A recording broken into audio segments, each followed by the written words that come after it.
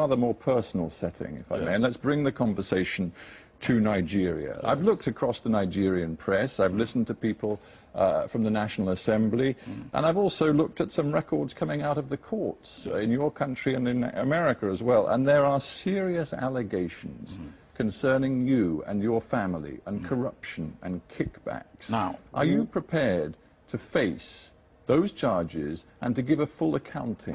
Very, very much so. Very much so. And if you have any evidence, Steve, please show it to me, and I will defend myself anywhere in the world. Well, because what you are saying is absolute nonsense, without due respect. I am the only leader in Nigeria that has been examined and reported upon by the anti-corruption bodies in Nigeria. I am the only one. When your successor took over, he described corruption in the country as endemic, and he said it was the country's elite that was responsible. Well, he's one of them. One of what? He's one of Nigeria's elite. Well, of course he is, and he's saying, as he takes over and looks at what is happening inside government, there is corruption to the very top. That doesn't reflect well on you. If he said that, did he mention Obasanjo? Did he mention Obasanjo, Steve? But you were the president. I am the responsible for the governance of your country. No, I'm not responsible for the corruption of every Nigerian. Not every Nigerian, but you are, in the end, the chief executive of a country which your own successor says is endemically corrupt. You have made strong allegation against me personally, and against my family. I'm coming to that. And you have no way to substantiate it. Substantiate it. And if not that this is something where you are taking undue advantage, I will have even say that. Let's talk. I will go beyond here. Well, let's talk specifics then. Halliburton and various Halliburton subsidiaries have paid vast amounts of money in fines in the United States because of bribes and corruption paid out to Nigerian officials. And if one takes the testimony... Are those Nigerian officials, am I one of them? Well, let's talk about that. Am I one of them, Albert Jack Stanley confessed last year in the United States to bribing, and this is according to a U.S. court document, quote, 3 successive holders of a top-level office in the executive branch of the Nigerian government. He negotiated with these office holders representatives regarding the amount of bribes that would be paid. Now, if one cross-checks that, I'm coming to that, if one cross-checks that with the testimony before a French prosecutor of Jeffrey Tesla, another Halliburton agent involved, I'm sure you know these names, he named you as one of 3 successive Nigerian heads of state who'd been involved in negotiations with the Halliburton subsidiaries, which were later in a U.S. court found to have been guilty of bribes and corruption on a massive scale. Tesla will never say that. Tesla, it's in the French records. Let Tesla bring out because by the time, when you say somebody is guilty of corruption, there must be the giver, there must be the taker, and there must be the evidence. Did you have communication with Jeffrey Tesla? No. Never? No. Absolutely never, despite anything he has testified. Not me personally. As you know, he's been arrested, and the U.S. is now seeking his extradition. Are you worried about what he may say in a U.S. court? I am not worried. He will bring evidence. I'm not worried. I am not worried. I am very, very sure of my position and my stand. All right? I do not say that people in my government were not corrupt. But I am. Well, let's stop you just there. Are you saying that people in your government were corrupt? Of course, I will not. Can you say the people in the government of any country are not corrupt? But I'm talking about senior people. I'm talking about ministers. I'm talking about your closest allies. Do you now believe some of them were corrupt? Well, my vice president had something to do with Jefferson, which is part of the case in America. I don't know whether corruption has been proved or not, but he had a question to answer. Is it not a terrible failing? And we'll leave aside, perhaps for the courts to decide whether you personally can be held to account for any of this, but do you accept it was a terrible failing for you as president to see inside your government, at the very top of your government, according to your own successor, that there was rampant corruption?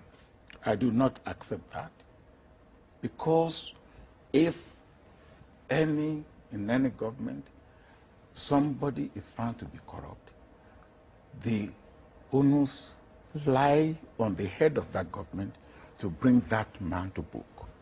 When I was the head of government, there's no case of corruption against any minister, any high government official. But that just shows the system doesn't work. No, I don't agree with you. But you've admitted to me that corruption was prevalent in your country when you were president, and yet not one senior official inside your federal government has been convicted of serious corruption. I do not agree with you. You don't have your facts correct. In my government, 3 ministers were charged to court. In fact, one died in the process. The Inspector General of Police was charged and convicted. The President of the Senate in my own party was charged to court. A Minister of Education was charged to court. What more do you want? Not to talk of permanent secretaries and things. Who currently is under investigation is your own eldest daughter. Yes, your own eldest daughter. Yes, what happened to my eldest daughter? She is still being investigated by the anti-corruption watchdog inside your own country. So what? Has he been Would you accept responsibility for her? No, why should I? He's old enough. He's a girl of 42 years old. Will you accept responsibility for your son at the age of 21 for whatever he does? Now, don't ask me that type of question. I found it very insulting, with all due respect. Now, you won't ask that type of question to a European leader?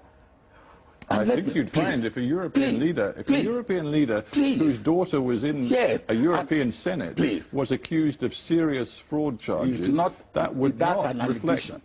That's an allegation. And anything can be alleged. You can be alleged to be a liar.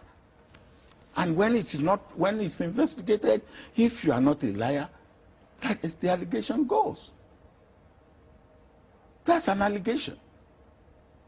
And you don't work on allegation. I said it was an allegation. Yes, I accepted then an allegation. when you have what I would ask you before we finish is this: Nigeria is one of the, in terms of resources, richest countries in the world. I think you're number 7, number 8 in terms of oil exports in the entire world. We are potentially rich country. We are not. Well, your oil reserves are proven and they are vast, and yet, according to UN figures, something like 1/3 of your population lives in extreme poverty, and that was the case when you left office. Can you explain why that was the case? Now, we have oil, but compared with the population of Nigeria, of over 150 million, and the oil that we are getting, compared with any other country, what is the population of Saudi Arabia? We are producing today less than 1.8 million barrels of oil a day. Saudi Arabia is producing 9 million barrels. Now you cannot compare. So, or UAE or Kuwait. So when you make this comparison, make it in the right context. But would you accept that Nigeria has not utilized the opportunities and resources that it has? I don't agree with you. Nigeria has used the opportunities and resources that it had to the best of its ability. But I will say there have been lapses. And you can say the same thing of any country. Now, and the fact that Nigeria is fighting these lapses and is doing something about it, I think one should even say hooray to Nigeria. There are many countries where these things are covered up. In our own case, we are ready to go out and say, yes, we set up, under my own administration, 2 bodies, unlike any other country, that are fighting corruption. 2 bodies. And even here, the Metropolitan Police gave us kudos for the way we are fighting. Final thought, because we must end, but your successor, President